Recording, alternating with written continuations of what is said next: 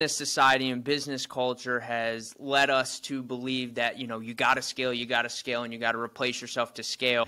And we're all about that. But if you do it the wrong way and you as the owner aren't willing to step in and intimately understand each role, it's going to lead to a big culture problem in your firm. And it's going to lead to constant retention issues, right? Turnovers happening.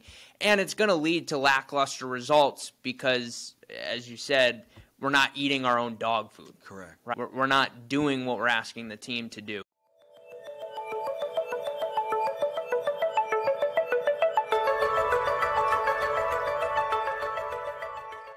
Hey, law firm owners, welcome to the Your Practice Mastered podcast. We're your hosts. I'm MPS. I'm Richard James. And today we're going to discuss, well, when to not scale, do the unscalable. The unscalable in relations to both different operations in your firm, but specifically building a team. Yeah, and let's say it's like go slow to go faster. Does that make sense? Something we've been really putting into play lately. Yeah. I mean, look, we teach you to do what we do, and we do what we teach you to do, right? Which is you're running a small business, and it feels like you're changing the brakes on the car as you're driving down the road when you're putting fixes in place. And we're in hyper-growth mode. My East Coast Italian bride could tell you that she hasn't seen as much as me as she wants. And she goes, it feels like you're in startup mode all over again. And we are, right? And the reason it feels that way is because you really need to slow down to go faster.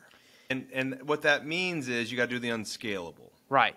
Doing the unscalable. So I think we should start by defining the unscalable.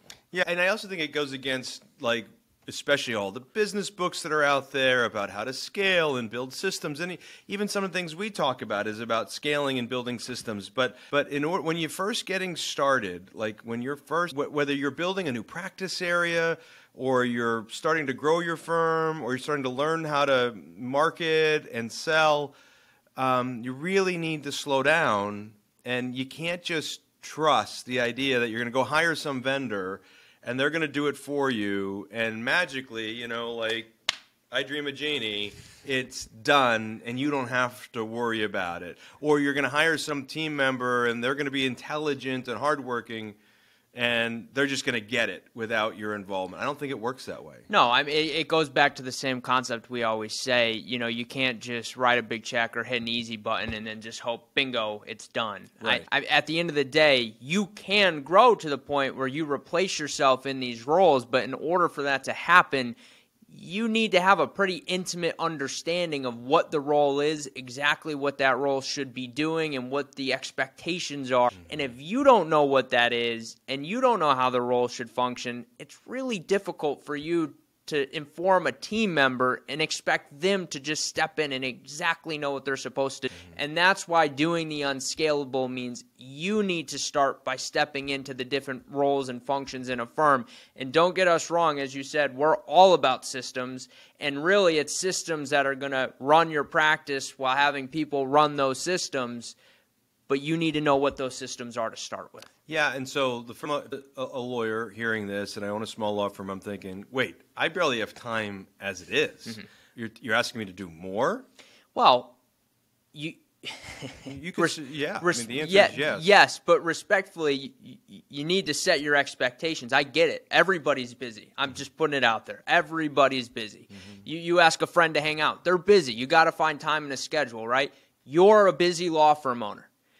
But if you want to grow your practice and you want to get to the point where you're not as busy in the sense that you're working in the day-to-day all the time, then the answer is yes. You need to set some time aside. And if that means working a little bit more, doing the unscalable, in order to get to that place, you got to start there. Yeah, so first I said you have to slow down to go faster, and now I'm going to tell them it's probably going to get worse before it gets better. But there's a difference. There's a difference in doing the job and feeling like time to make the donuts, like I got to go to work and do this every day, as opposed to, no, I'm doing this job to figure it out, to document it so that I can adequately replace myself with the system that I build and the person that runs the system. Yeah, I mean, it goes back to something you've always said. Anyone could do anything for a short period of time. And that's what this is. You're not necessarily, I mean, if you've got plans of expansion, you're not necessarily committing to doing each of these roles forever and wearing every single hat always.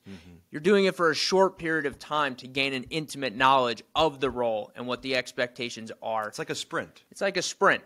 And sprints can get tiring. Yeah, well, you need to take a break in between. Right. Right? You got to take a break. Let's start at the top. So so you have to think about where in your practice are you going to do the unscalable. And so part of it is it depends on where you're at. So everybody is at a different place in their firm. And so we like to say we meet people where they're at. And so I don't know when they're listening to this where they are at. And so why don't we run through all of it and give them an example. So marketing. Yes. Okay. Marketing's a great one. So when we first launched, let's give them an example of, well, let me give you an example from the law firm, and then you can give them an example from what it's been looking like here. So when I built a law firm in Phoenix back in the day, and we were doing the marketing, and I started breaking into television, you know, you could hire a director, you could hire a vendor, you can have, and what I found is that everybody's like, oh yeah, just hire this company or just go hire that company. And what I realized is they don't really know what they're doing, with respect. And so I found myself, if I wanted it to get done and figure it out and build a system around it, I had to get involved. So that means I was at the shoots for 4 or 5, 6 hours. You know, and the firm still needed to be run, right? I was the business manager running this growing firm. And so, but I was at the shoot for 4 or 5, 6 hours figuring out what's the popular formula and system to manage one of these shoots. And so, you know, we would do 1 a week, 2 a week, and until I could get it to the point where I had a written, documented system that I could then have this agency run for me, I was there. Now, once I had the agents, the point the agency could run for me, well, now they ran it, and I watched them run it, and I knew they were doing it, and I got confidence, and now I didn't have to be there anymore. Right. But in the beginning, I had to be there to figure this out, because if I just let them do it their way didn't make a lot of sense. And so we teach our attorneys how to do it the right way, so that they don't have to be subjected to an agency that doesn't do it really well when it comes to marketing, but they still can't trust that the agency's just going to go do it just because they give them instructions. They need to be there and make sure it's being done right. So in your case, marketing now, when we started launching TCR and TSR this year, what did it look like for you being personally involved in the marketing?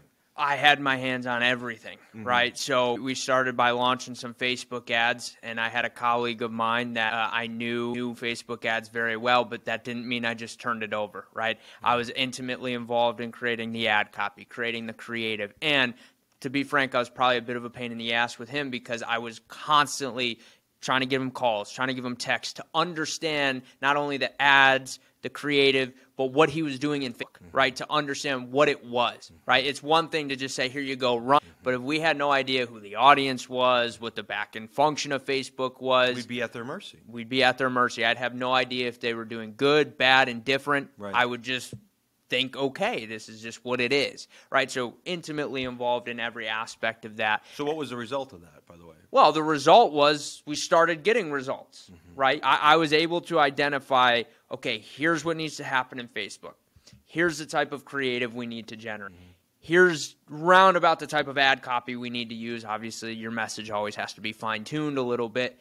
But I was able to get intimately involved in each of those so that way now we can have other members on our team start to take control of some of those functions. So, okay, fair enough. So let's put you in the attorney's shoes. How much did you know about running Facebook and Facebook ads when you got into this? I didn't know much about running Facebook. I knew a little bit from research, but I didn't know much. And so you were able to figure out what you need to figure out by doing some research and by talking to the vendor and just being involved in doing it. Correct. And so for you, you know, when you go, well, I don't know anything about Facebook ads and I don't want to be a Facebook marketer, well, you don't either. No, I'm not in the Facebook marketing business, but I needed to know enough to know what was happening for the market, which is the top of the funnel. I mean, that's where the lead generation came from. So I needed to know that in order to put other people into that role, not only so that way I had peace of mind knowing what it was, but also so I didn't set the employee up for failure either. So let's talk about the next stage, appointment setting. So Right. law firm example, when I was building the firm in Phoenix, I had a rough idea of what I was going to do with the script and running the structure, but we teach this 11 steps, but that 11 steps was born out of thousands and thousands of phone calls that I ran through finally figuring it out. And so in the beginning, I needed to figure out a checklist. I needed to figure out a formula so I could make it trainable and easy. I just didn't want to rely on the talent of the individual, which is what I did when I was younger. Sure. I just tried to hire really talented people, and I found it was harder and harder to find talented people, so I needed ordinary people to do extraordinary things. And so I needed to give them a formula, a structure, a system to use. Right. So I literally would either get on the phone and I would answer the call and start to figure out what it was like, and I would take a handful of calls, and then I would literally sit there and listen as they were doing it. And then when I finally was able to figure out how to record the calls, I would record the calls and I would listen to those, and I'd go back and forth and tweak and play with it and tweak. And like in the first 6 months, I had hours invested in this phone script to try to maximize our set rate because I just knew we had to get it right. I will tell you that, like, even I would say on a scale from 1 to 10 in being good at managing the phones and appointment setting, I felt like I was a 9. But even at a 9, because I was doing something that was a little bit new in a new industry way back when in 2009-ish when I built this firm, I felt like I needed to be personally involved to understand what these calls were like and how they differed, right? And so the law firm needs to be involved in, the owner needs to be involved in this process so they understand what they're asking their team to do. Now, you got personally involved when we were driving these new to set appointments, right? Well, I needed to know every system, right? So, all right, now I learned the marketing aspect. Well, now it's generating leads. Now I got to figure out, all right, how do we turn these leads into an appointment? So I stepped into that role, and, I was, for lack of better terms, on call. Every single time a new lead would come in, we developed a formula no shorter than 2 minutes, no longer than 10 minutes to be able to respond to that lead. And so I was making phone calls. I was sending text messages. I was sending emails every single time a new lead came in. Well, how demanding was that? Very. It's a time-consuming role because not only are you now trying to focus on every other aspect of the business, but now you're also trying to make sure you're responding to these leads in that time period, which is tough because you get notified and then you got to jump right to and get onto it. But as a result of that, we developed a system, and a system that worked. And so then we were able to find someone else and plug them into that role, but even still, we had to inspect, right? So you had to make sure, okay, here's what I want to be happening. Is it actually happening? And so you do that through the inspection of making sure they're sending the text or making sure they're calling and listening to the call recordings, just like you said. But you were able to, once you figured it out, you were able to then, I think it was 3-4 weeks you did it, and then you were able to hand it off to somebody. Correct. But this is the formula we want you to use, right? Right. So you could replace yourself. So you weren't answering those calls going, I'm going to do this forever. No. You answer them going, I'm going to figure this out, and then I'm going to get somebody else to run it. I went in with one goal, and that is to figure out how to maximize the number of those leads turn into set appointments. And once I got that formula is when I knew I had a system and I could turn it over to somebody else. Right. And so, again, we give you formulas. Like if you're in our world, you get a formula of how to use this system of setting the appointments. But the owner still has to be involved. They still have to make sure all their team has buy-in. They need to be they have to be involved. If they're not, the team doesn't buy in, right? Well, that's the problem. And I think that leads us into our next one, which is consults, hire rate. Correct. Right? So this is where I see a lot of attorneys go a little sideways is when you're maybe taking the leap and hiring a non-attorney salesperson or an attorney or a paralegal, whoever's going to run the consultations, right? And, we have the structure in place. And the same thing, you've got to run the consultations to develop and understand the structure, use the structure, use the formula, so that way when that person comes in that you want to replace yourself with, again, whether that's a non-attorney, attorney, doesn't really matter, they can see that you also do what you're asking them to do. Because if you walk into a consultation and now they're shadowing you, I can't tell you how many times I've had this conversation where they're bringing a new rep on, right? And then they're like, so what should I do? And I was like, all right, well, we've got to go through onboarding. They got to memorize the script. They got to get that down. And then they should go through a shadow period. And I'll ask, so just to confirm, obviously you're following the 19 steps, right? Well, no, not in my consult. Right. So now we're going to ask. So do as I say, not as I do. Right. So now we're going to ask someone to come on and follow this structure that we're not even following, and it leads to a misalignment between you and that person because now they can easily call you out and say, well, then why aren't you doing this? Right. And so it doesn't set a good example. That's where it comes to doing the unscalable. You have to be willing despite whether or not you like it, want to do it, you have to be willing to do it, to lead by example, so that way this person could see that you're also doing this. Yep, no, it's well said. I mean, at the end of the day, you can't live your practice in a do as I say, not as I do type of way. And so the unscalable is you becoming comfortable with that script. Let's move on to getting paid for those firms that are not contingency based and they actually have to get paid. I was working with a firm, let's call it last year, end of year, they needed a big push. And they're like, I just can't get my team to hit the goals and collect. And I go, okay. I go, how often do you meet with your team about their goals that they're collecting? He's like, I don't. I'm like, oh, I go, okay, how often do you have a review of what goals you've achieved and reviewing some calls from, that they've made when they're trying to hit these goals? He goes, yeah, I don't. I goes, I just gave them a goal and I expected them to hit it because I go, that's not how it works. Like, the leader has got to be involved to the extent where they're like, okay, everybody, here's the goal. Where it's on the whiteboard. You can assign some duties, but like you have to be involved in leading them on a daily basis of, okay, if you wanted to collect $25,000 to hit your goal over and above what you normally do, whatever, well, that means that's $5,000 a day, and that means that by noon we need to have $2,500 collected. So if it's me, I'm having a check-in meeting at noon every day. And then I'm having a check-in meeting at 5 o'clock every day to see where we ended up. And if we didn't hit it, I'm going to up the goal for the next day. And I'm going to set the goal for the next day. And then the next day, we're going to have a morning kickoff meeting, a stand-up rally. And then we're going to have a meeting at noon to review where we are. Then we're going to have a meeting at 5 to see where we are. If you have a hyper-aggressive goal that you want your sales team or collection team or somebody to hit because you're trying to make up some ground on the year, or you're trying to make up some shortfall, or you're just trying to clean up an old mess, whatever it is, if you've got a goal that you're trying to achieve, you've got to lead your team that way, right? It just doesn't happen if you just go, oh, here's, you're a good team, you're intelligent, you work hard, you know what you're doing, here's your goal, you guys believe in that goal? Yep, okay, go get it. And then show up on the day the goal is supposed to be hit and go, and be surprised that they didn't hit the goal? It doesn't work that way. No, and I think some of this, too, is business society and business culture has led us to believe that, you got to scale, and you got to replace yourself to scale.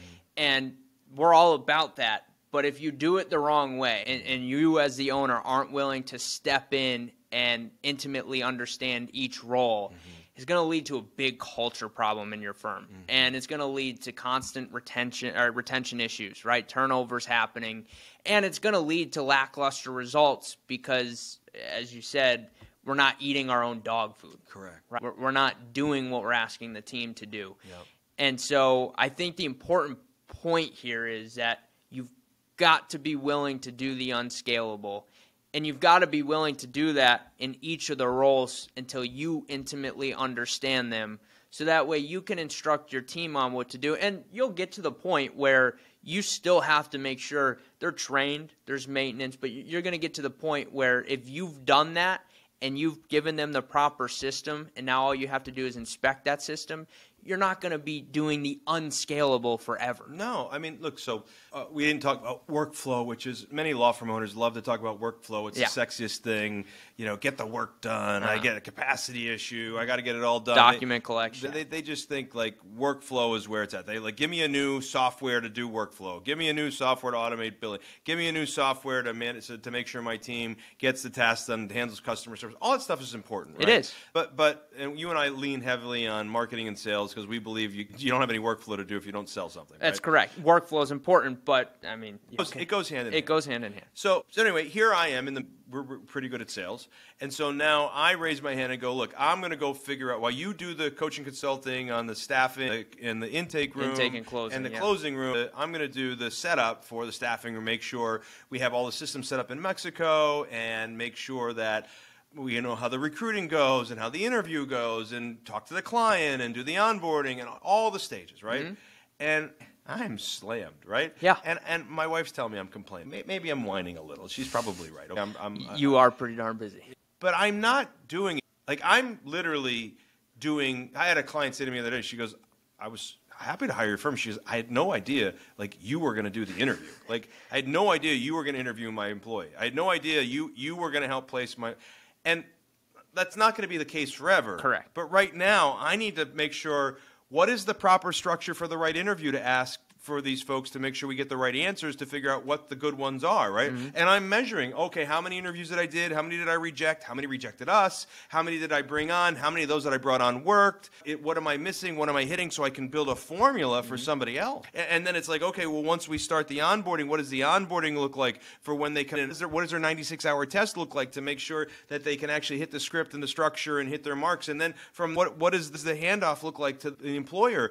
How do we make sure we have everything we need from them? And it's just all these little details that, yeah, I could delegate to my team, but I'm trying to right now figure it out myself. I'm doing the unscalable so that I can replace myself in a way that is not going to give me headaches later. Yeah, and develop a system that you stand behind too. Correct. Right? Because that's the other, you pass it off to your team. Look, you might get lucky and have a team that's as personally invested in your business as you are, but it's not likely. Right. And so there's, I'm not calling people out, but usually if you tell them, here's a blank slate, go build it, there's going to be holes in it. There's going to be gaps in it. There's going to be some corners cut because you weren't intimately involved in that process. So if you want a solid process that you stand behind and you're like, yes, this is what we follow every single time, this is what maximizes the client experience, then you have to be involved in that. Otherwise, someone else is not going to care as much about your practice as you do. Yeah, and things need to change, and sometimes on the fly. And as you've got so much experience as an owner or as an attorney that's got a lot of experience in certain workflow, like you know how to adapt to changing situations and fix and change the system where your team is just going to not know how to do that. Right. And so in the beginning, when you're building something new or you're building something for the first time, you being involved allows you to see things in a way just your staff's not going to see. And so, again, this is back to doing the unscalable. In order to go faster, you got to go slow. You got to go slow in order to go faster, right? And it might get worse before it gets better. You might feel like you went back into chaos for a little while. I know I do right now. Yep. But I know there's light at the end of the tunnel. And I know as soon as I get this thing hammered out, I'm going to have somebody else be able to run it, right? But none of this stuff, this workflow stuff, matters unless we get sales. And everything else we talked about in marketing and sales requires all this too. So I think this was a good topic for them that they had to hear. Yeah, I think it's had to hear, right? Need to hear. We may not want to hear that, right? Because it just, to be honest, it means more work.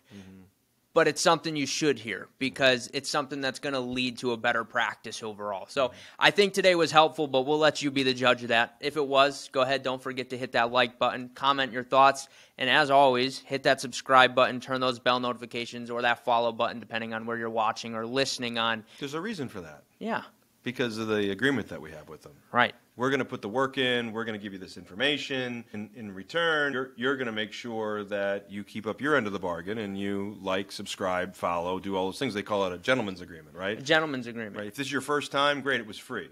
After this, you want to watch some more, the fee, like, follow, subscribe. Yeah, we ask for nothing else other than that. And look, if you'd like to take the leap and learn a little bit more about working with us, down in the description, we've got a link. We'd happy to set up a free breakthrough call to sit down and speak with you about your practice and where you're at.